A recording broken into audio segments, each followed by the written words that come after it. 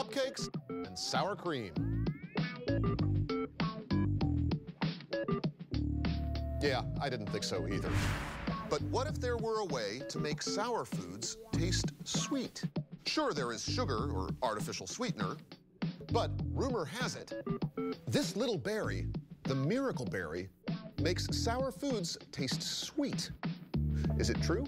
Let's find out. Inside the New York Botanical Garden, this unassuming plant hides a miraculous secret. The scientific name for this tropical shrub is Sensapalum dulcificum, but it's commonly known as miracle fruit or miracle berry. Nat Bletter, an ethnobotanist at the garden, has studied the berry's origins for years. He shares his knowledge in the form of taste-altering parties, where people gather to experience the miracle fruit, feasting on foods that would normally taste sour. Miracle fruit originates from tropical West Africa. The indigenous people would use the miracle fruit to make their staple foods taste much better. They eat these very sour fermented porridges and breads, so by having the miracle fruit first, they make these things taste much better and you could say even delicious. A group of adventurous tasters has been invited to the gardens to help us learn more about this unusual berry. We want to know how it makes foods taste. Does it work on anything you eat? And finally, what is the science behind this unusual reaction? Now it's time for the test. Nat has instructed all of the participants to let the berry linger in their mouths for a few minutes. For miracle fruit to work, it needs to coat the surface of the tongue. So what does the berry taste like? Like kind of sparkling or something at the end, a little, I want to say citrusy or something. That was very bizarre. It changed from sort of very bland and a little sweet to being very sour at the tip of my tongue. Right. Oh, yeah? So. The miracle fruit on its own doesn't have a huge amount of taste. It's a little bit acidic at first, but it does start to sweeten in your mouth, just as it makes lemons and limes taste sweet. It makes itself taste sweet after it's in your mouth for a while, and that's how you know that it's starting to work. Each of the test subjects now has one of these mysterious little berries in their mouth. When we come back, we'll serve our guests some tart treats to find out if the so-called miracle fruit really makes sour foods taste sweet.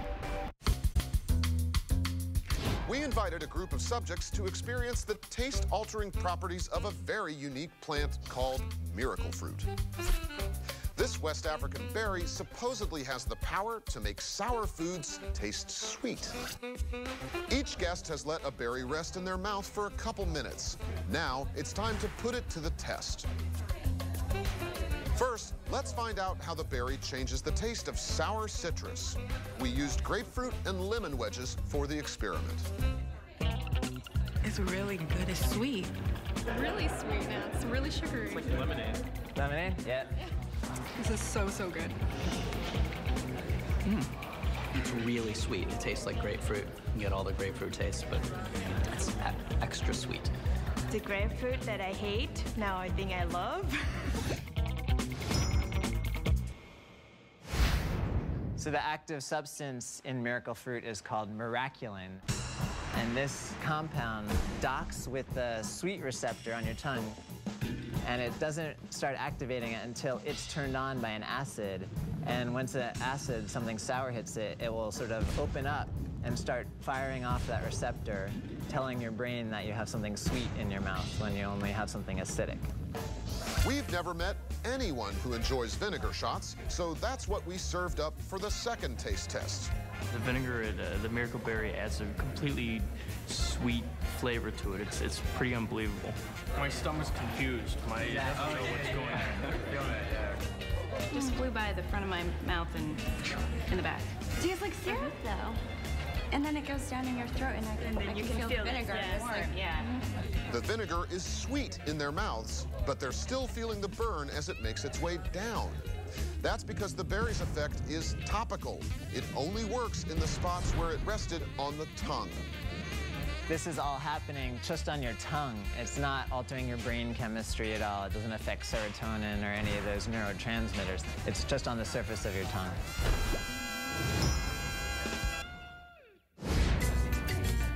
We tested a whole spread of foods, and the miracle berry did not work on all of them.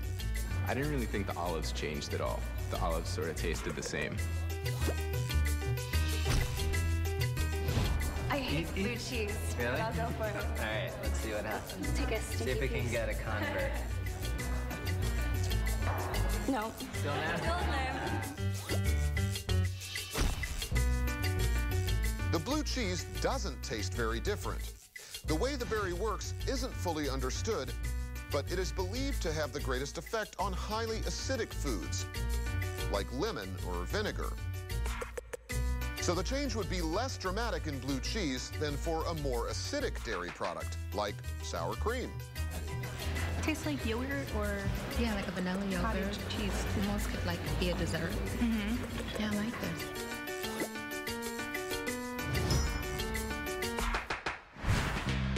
In the United States, miracle berry is mostly consumed as a novelty.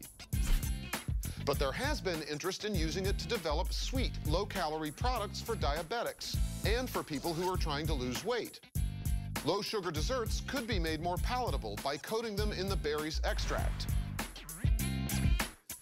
I've studied tons of plants, but miracle fruit is one of the most amazing ones that I've ever experienced. It's just such an immediate and drastic change that everyone can experience. This is really cool. I'd like to maybe get my hands on some and see what other flavors my foods are hiding at home.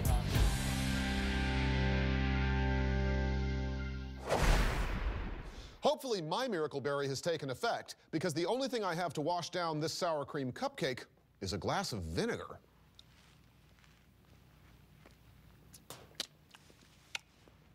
Not bad. Now, where are those lemons?